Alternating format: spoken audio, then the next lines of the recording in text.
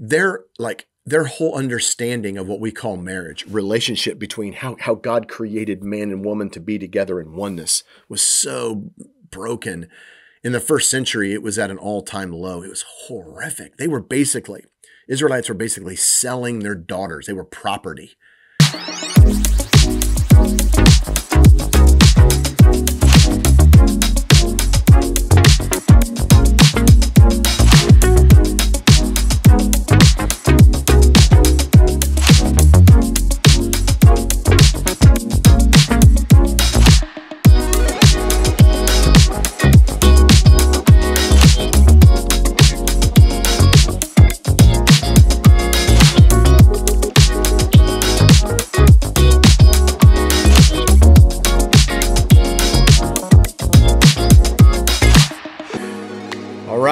Here we go.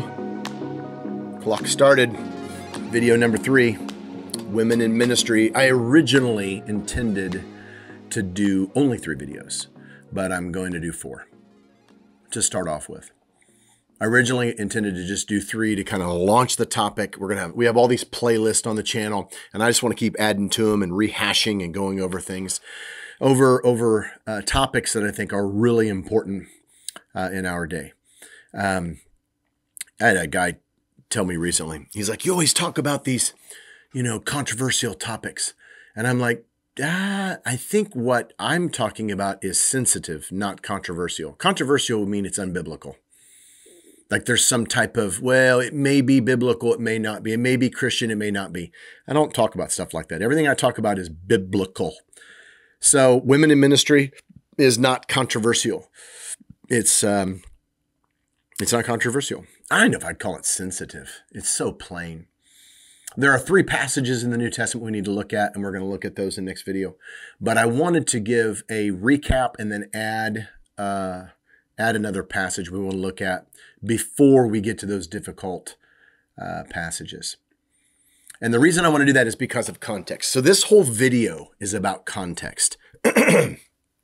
Allergies. Gotta love it. So this whole video is about context. I learned this in Greek. You can make a passage or even a word say anything you want if you ignore context. We can do the same in English.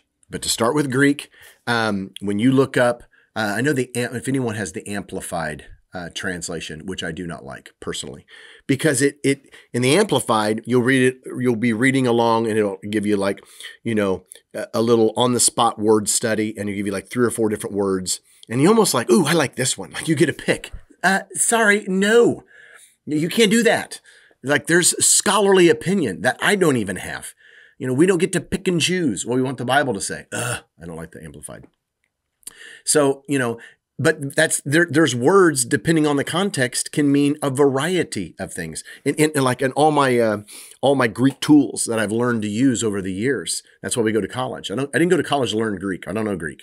I don't speak Greek. I cannot look and read Greek, and look and tell you, if a word is a first person singular aorist active subjunctive. I can't do that. I have a program that does it for me, and I've learned to say, oh, this is what an aorist is and how it fits in the sentence. This is how a participle. This is what an infinitive is. It's different than a finite verb. It's an infinite verb. Oh, and this is how it functions in the sentence. That's why I went to college, to learn how to use the program, learn how to utilize Greek. I know a little bit of it, but I'm not qualified to make exegetical decisions on grammar. Come on, man. Very few people are. And yet we get these translations where you get to like pick whatever word you want. And I'm like, what? That's so silly. So when I look up in a Greek dictionary called a lexicon, it'll give you, and we're going to do this here in a little bit. We're going to look at a word that's going to be used in Matthew. And it's got like 5 or 6 different translations. We translated divorce, but that's like the last word that's used. Anyway, so context is extremely important for interpreting a word, because depending on what context it is, the word can change. And again, we do the same thing in English. Take the word run. I can get up in the morning and go for a run because I want to be in shape. But I don't like to run this time of year because it makes my nose run because of all the allergies.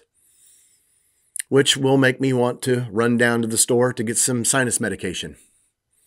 And there's lots of different sinus medications. I'm going to run through my mind which one I want. Those are all the same word. And they mean completely different things based on the context. Same thing in Greek.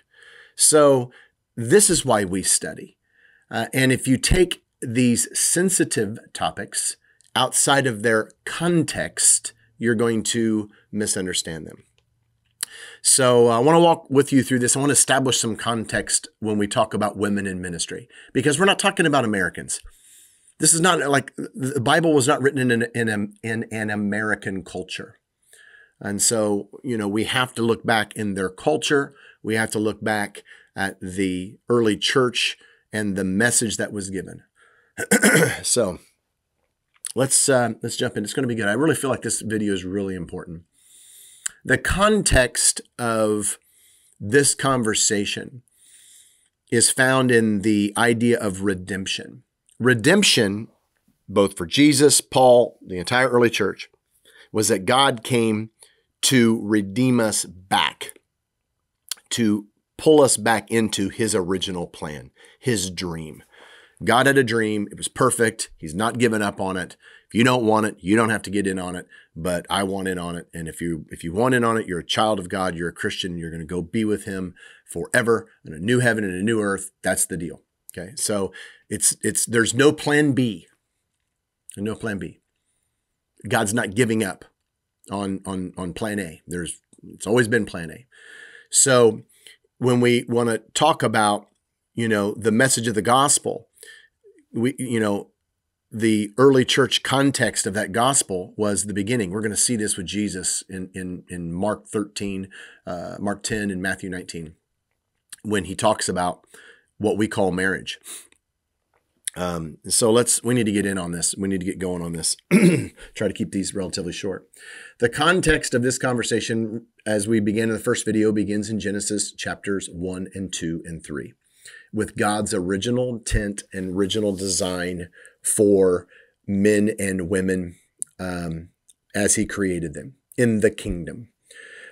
So when you come back into Genesis chapter 1, really the verses we begin to look at are verses 26 through 31, and probably really through 30. God's done all this creating, and you get this little, it's really cool, verses 26 through the end of the chapter. You get this little inside peek into like this inner dialogue of the Trinity. Like they've done all this creating, and the language that's used is in verse 26, then God said, let us make man in our own image, in our own image, and in our likeness. And it's like, hey, I got this idea. So they're all talking together, Father, Son, Holy Spirit. I got this crazy idea. What if we made man in our own image and our own likeness? And when he says, let us make man, we assume that he's talking about male, or specifically Adam. And that's not what he's talking about. Man should be translated there, and it is in certain translations, mankind. We're going to create a type of creation in our image and likeness. Okay. And we know that that's how you interpret that, because he does the same thing in verse 27, and then he surrounds all of that language with plural, them, and male and female. So this is how this shakes down.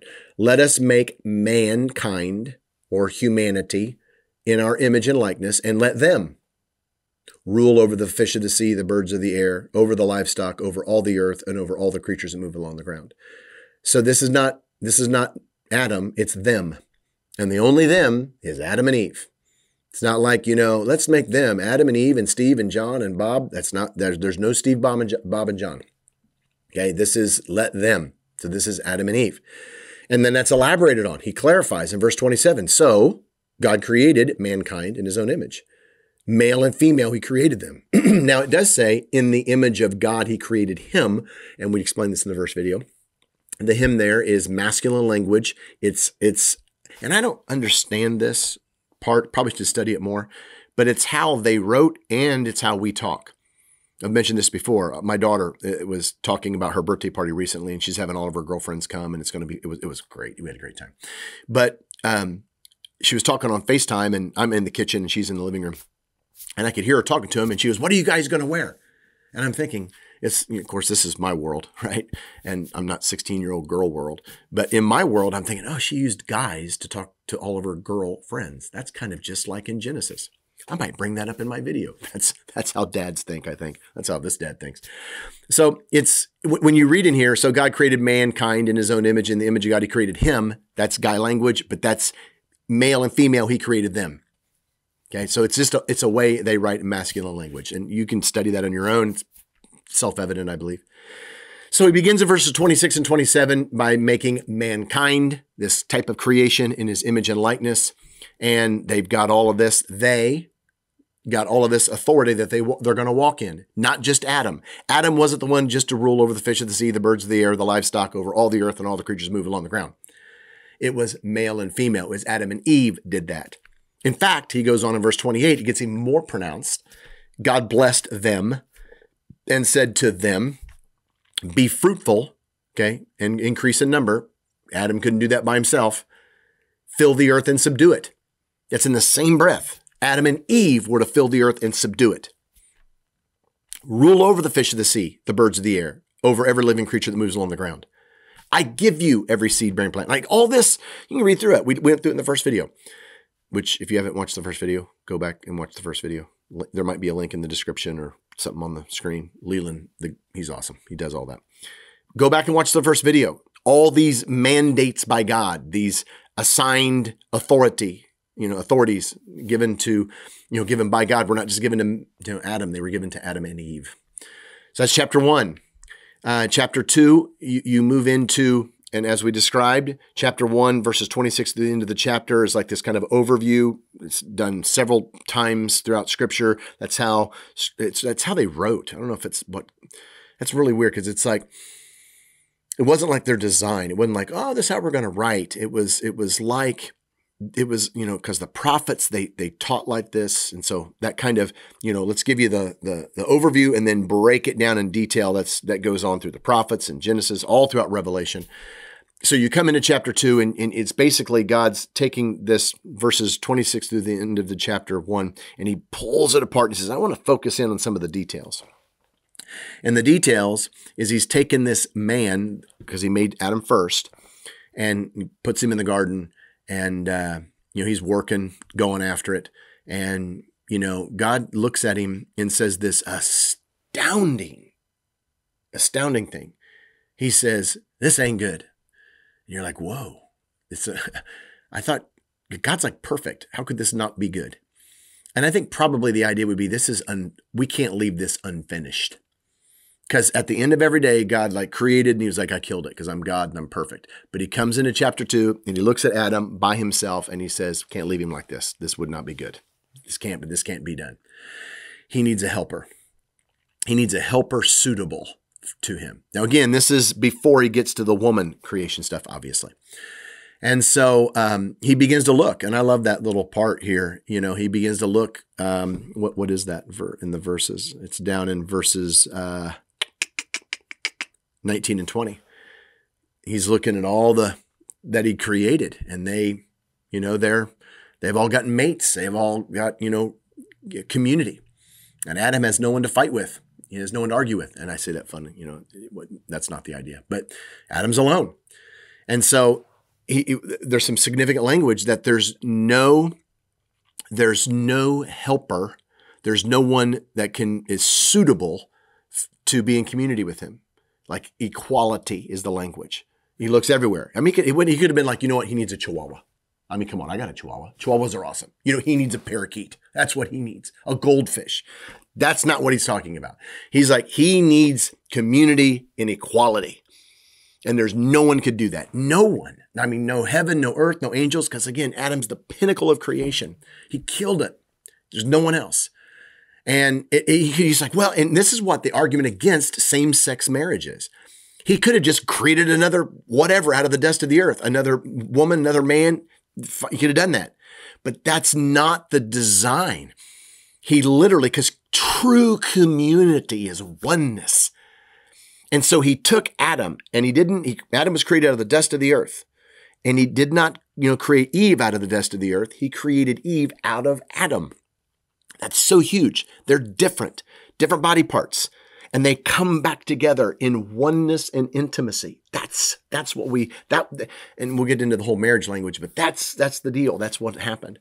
And he literally made Adam deficient. We go through all this in the first video, but he made him deficient, taken out of him, and he made a helper, suitable, equal. That's why in the first chapter, Adam and Eve could labor together. Now, the result of sin in chapter 3, the result of sin, specifically the phrase that, when God speaks to the woman, that your desire will be for your husband in verse 16 of chapter 3, and he will rule over you. That's the result of sin. So they were created like this, and they became this. Adam was here, woman was here, as a result of sin. So anytime anyone talks about marriage or ministry in the kingdom with this language, it's sin. It's a result of sin. That's sinful thinking. It's broken thinking. It's warped thinking. And Jesus came to redeem us. This is why we're going to look at this passage. We could look at Mark 10. I like the language in Matthew better. In Matthew 19, Jesus is questioned on divorce. And he points them back. We're going to go through this, but he's at the whole idea is he says, listen, just so you know, I have come that what my father began, the dream of my father, we're going back to that. Whatever you want to call that, wherever that is, we're coming back to that. So everything going on, now this is huge. So the equality of women, the roles of women, that's interesting. When we talk about, I hear people all the time, they're like, okay, male and female are equal. Okay, yeah, man and woman are equal. They just have different roles. There are no roles listed in Genesis 1 and 2. Drink that in. They both were ruling. And I'm not against roles. I'm not against roles. But what I'm telling you is that when we begin to pigeonhole a woman is to minister here and a man is to minister here, I'm saying we're being unbiblical when we do that.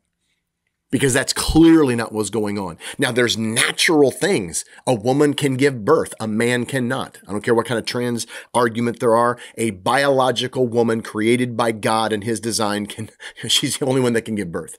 A man cannot do that. So she has giftings for that. But we're talking about ministry in the kingdom. Like hospitality. Well, that's going to be a woman. That's chauvinist, man. That's this. Women can't preach. Women can't teach. That's not true. That's just not true. So we need to take those passages, which we're going to get to in the next video, that deal with teaching and women in ministry. And we're looking at them in this context of equality, not in the context of sin in Genesis chapter 3. This is what Jesus is getting at here in Matthew. And I like Matthew, again, Matthew 19. I think we have some more information than we have in Mark. And I won't go into that, but there's Matthew is an expanded synoptic presentation of the gospel. It's a little bit expanded than Mark.